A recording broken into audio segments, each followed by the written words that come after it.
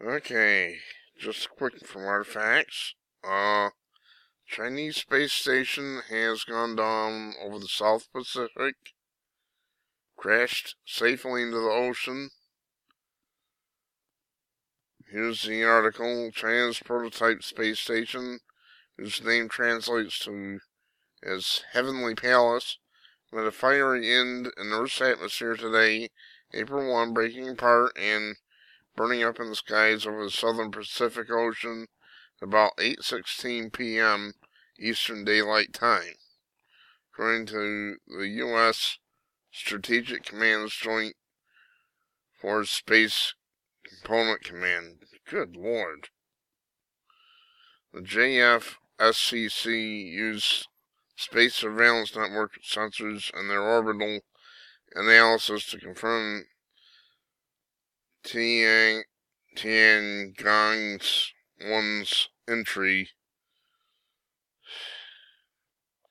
Some pieces of the school bus-sized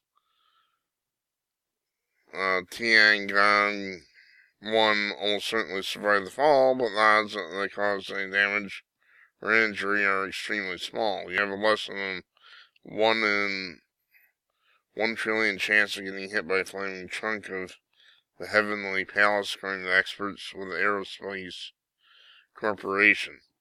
By the way, if you do manage to find a chunk of it, don't pick it up or breathe any fumes emanating from it. Space junk may be contaminated with hydrazine, toxic rocket fuel, experts have said.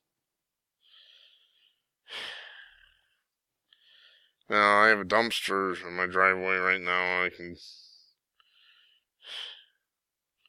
put it in, but it didn't land on me, so. This was about 34 feet long by 11 feet wide and weighed more than 9 tons. Space Lab consisted of 2 main parts: an experimental module that housed visiting astronauts and a resource module that accompanied it, accommodated its solar energy and propulsion systems. At any rate, that's it. It's over with, done, finished. A somewhat amusing episode as far as I'm concerned. I wasn't especially worried about it. Some people were really freaking out over it. I was not. Thanks for watching. Chinese space station is down and everything's good.